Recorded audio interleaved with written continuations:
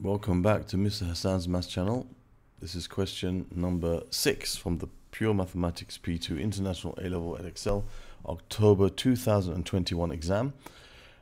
Question number 6, part 1 says a circle C1 has equation x squared plus y squared plus 10x minus 12y equals k, where k is a constant.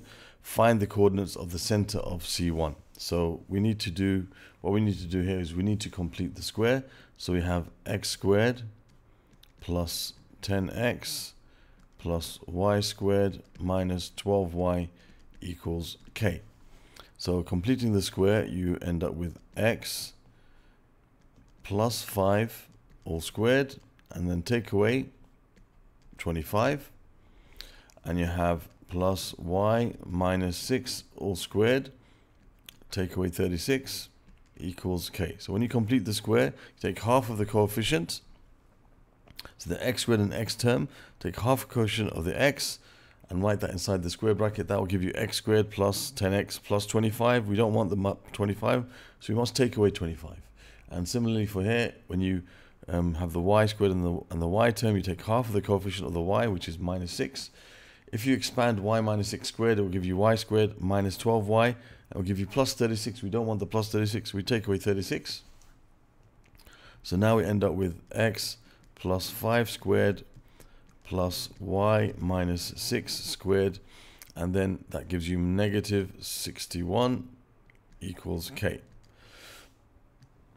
So we can then write it in this form: plus y minus 6 squared is equal to k plus 61. All right, now we can from here determine the center of the circle is going to be, this is part A now. So basically what I've done here is I've got things ready. By doing this, we've got things ready to answer both of those questions A and B. The center is going to be the opposite of what's in the x bracket, which is negative 5 for the x coordinate, and the opposite of what's in the y bracket, which is plus 6. That's the center of the circle. Okay, it's always the opposite sign of whatever's inside the bracket. Basically, the x value that makes this bracket 0 is the x coordinate of the center, and the y value that makes that other bracket 0 is the y coordinate of the center of the circle. Okay, that's part A done. Okay, so we've done all the work for part A by doing this, and also for part B. Part B says state the possible range in values for k. Now we see that this represents the square of the radius. Okay, this represents the square of the radius. So this is basically r squared is equal to k plus 1.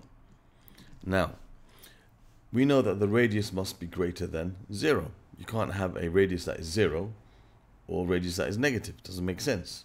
The radius has to be in a value that is positive. Okay, just with common sense, if k plus 661 is a negative value and r squared was negative, it would be undefined. R would be undefined. If you try to find the square root of a negative number, then r would be undefined. So k plus 61 must be greater than 0, otherwise r will be undefined. And just by common sense, you can't have a circle with a radius of 0 or negative radius.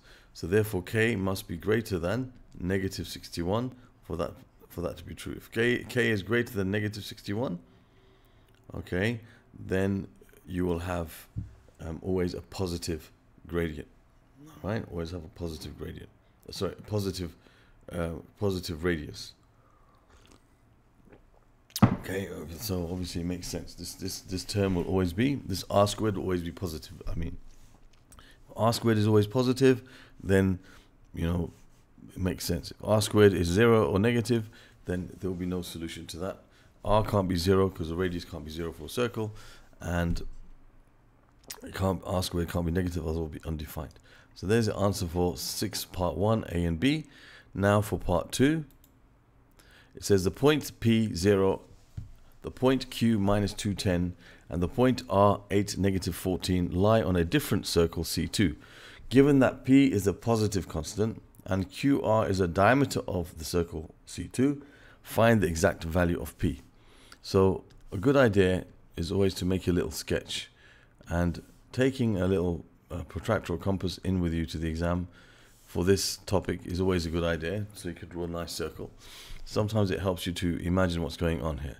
So we got r 8 minus 14, so it's going to be down to the left a bit, to the right, sorry, and this is minus 210, so it's going to be like this. All right, so you're going to have a diameter of a circle that looks something like this. You don't have to draw it actually. I'm just trying to just picture what's going on. So r would be, say, somewhere over here, 8, negative 14. And Q would be somewhere up here, negative 2 and 10. The diameter, they form the diameter of the circle, and P is a positive constant which has coordinates P0, so maybe somewhere over here, P0, P0. So the point P has coordinates P0. P is a positive constant, so P is going to be somewhere on this side. So I'm just kind of picturing what's happening. Now, we want to find the exact value of P.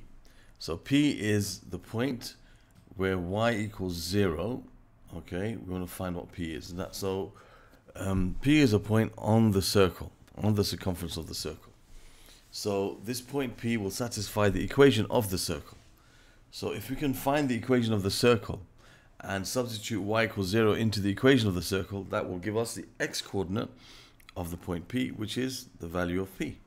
So our objective here now is to find the equation of the circle, which, because we know the diameter of the circle, we can find the two things that we need. To find the equation of the circle, we need two things. We need to have the center of the circle, which we can find because we have the diameter. So the center is the midpoint of the diameter.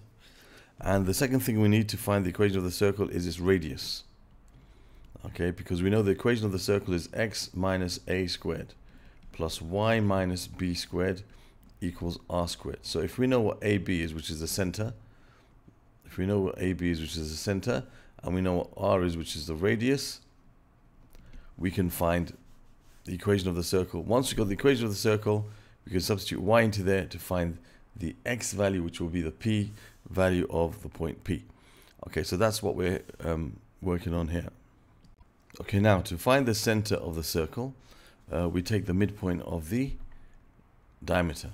So we need the midpoint of the diameter, so we have Q as minus 210, and we have R as 8 minus 14. So the center of the circle will be given by minus 2 plus 8, the average of the x coordinates divided by 2, and the average of the y coordinates, which is 10, plus minus 14, which is 10 minus 14 over 2. Okay, so the center of the circle will be given by, that's 6 over 2, which is 3, and minus 4 over 2, which is negative 2. So that's the center of the circle. So we got the center as 3 minus 2, and the radius of the circle we can find in a number of ways.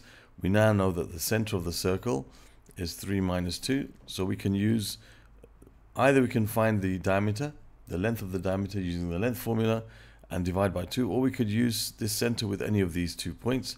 Let's use the center and Q. So let's say what QC is equal to R, which is equal to, so the magnitude of QC is equal to R, which is equal to the change in the x coordinates, which is going to be minus 5 squared, plus the change in the y coordinates, which is going to be 10 minus minus 2, which is 12 squared.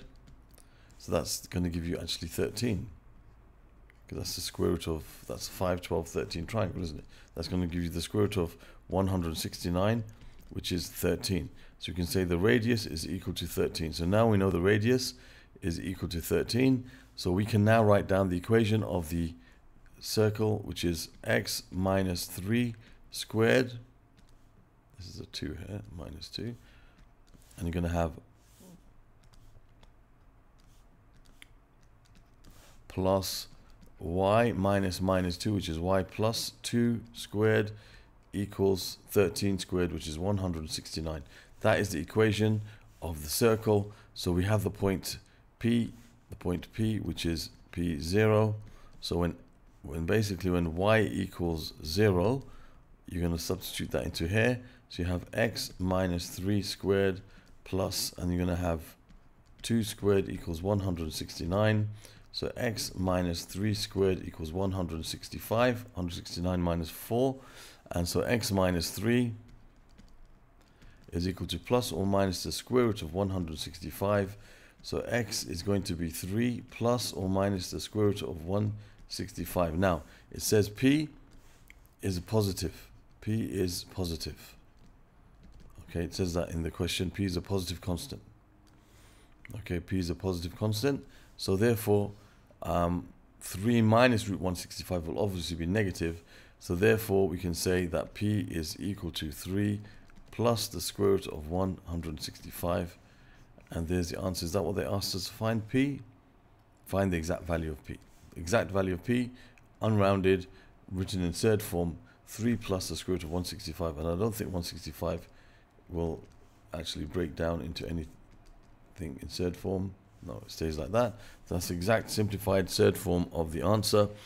And there's the answer to question 6, part 2, completed. Thank you for watching. Other questions from this paper of October 2021 P2 can be found in this playlist that should appear somewhere in this area at the end of the video. You will also find questions to do with circles and coordinate geometry of P2 in this section over here. You can subscribe to my channel by clicking on this link. Thank you for watching and see you soon.